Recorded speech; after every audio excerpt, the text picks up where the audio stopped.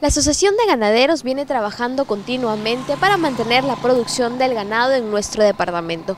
Hoy hemos venido hasta la carretera de Pumalca para conocer más sobre esta actividad y saber qué acciones están haciendo para mantener la actividad del ganado aquí en Lambayeque. Vamos a verlo.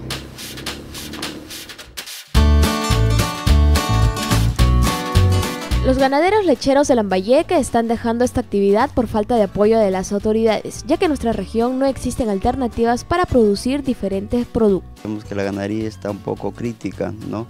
Tanto para el ganadero en sí, no hay respaldo ni apoyo por parte de las autoridades, ¿no?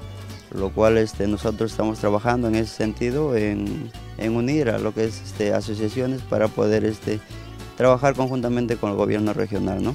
Muchos de los ganaderos han optado por vender sus animales y dedicarse a la crianza de cuy. Esto podría hacer peligrar la actividad de ganadería en nuestro departamento.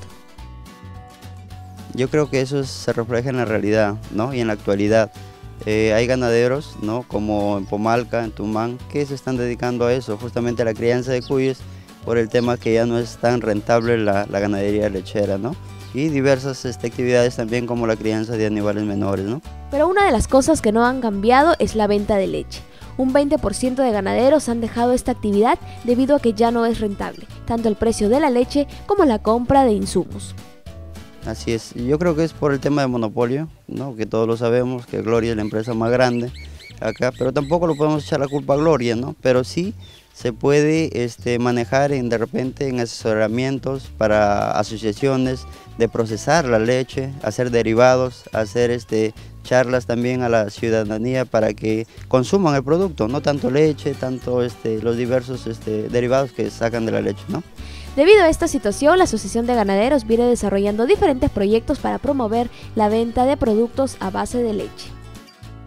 Así es, nosotros como institución estamos trabajando, estamos tratando de manejar ese tema, ¿no? Inclusive de repente voy a conversar con el alcalde de Chiclayo para que nos alquile un módulo en el centro del modelo, ¿no? Para nosotros como institución vender nuestros productos y derivados también y trabajarlo en ese sentido y demostrar a la gente o los ganaderos que dentro de esta institución estamos trabajando en planes pilotos para así manejarlos también en otros distritos o provincias, ¿no?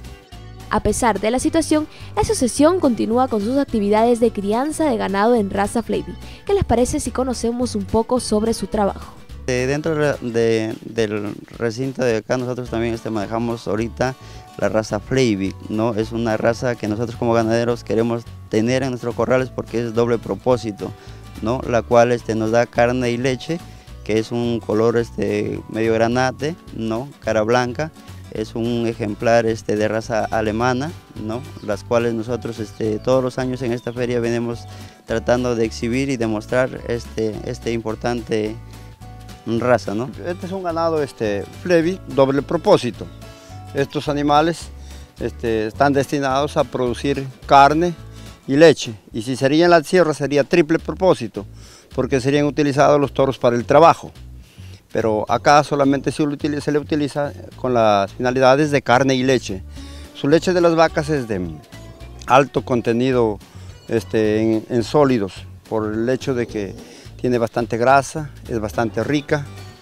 Y su alimentación de los animales acá es la mayor cantidad es a base de chala y como complemento se le da el alimento, el balanceado. Ahora es muy importante mantener su alimentación para que la raza se pueda quizá mantener y también estén así. O sea, la alimentación es la base fundamental del animal, no se le puede quitar. Por decirle un ejemplo, si una vaca pesa 500 kilos, debe comer 50 kilos de materia, o sea, lo que es chala, para que el animal se mantenga y tenga buena reproducción y producción al mismo tiempo. En este corral encuentra prácticamente 3 razas. Encuentra Flavy, mayor cantidad, Holstein hay 3 hay, y Brunswick hay 2. Entonces, justamente lo criamos esto porque son animales de doble propósito.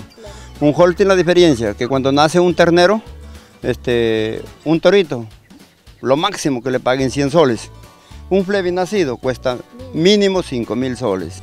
Asimismo, la Asociación de Ganaderos está celebrando la 15ª Feria Ganadera Regional, donde realizarán diferentes actividades y contarán con la participación de los socios que vienen de diferentes lugares de nuestro país. del día 27 de octubre al 1 de noviembre estamos realizando nuestra 16ª Feria Ganadera, ¿no? 2015, que se realizará dentro de las instalaciones de acá de Campo Ferial, kilómetro 2.5, carretera Pamalca, como se viene haciendo todos los años con actividades diversas, ¿no? Y lo que queremos dar a demostrar en esta feria son los mejores ejemplares que nosotros como ganaderos lo estamos trabajando, tenemos en nuestros corrales, ¿no?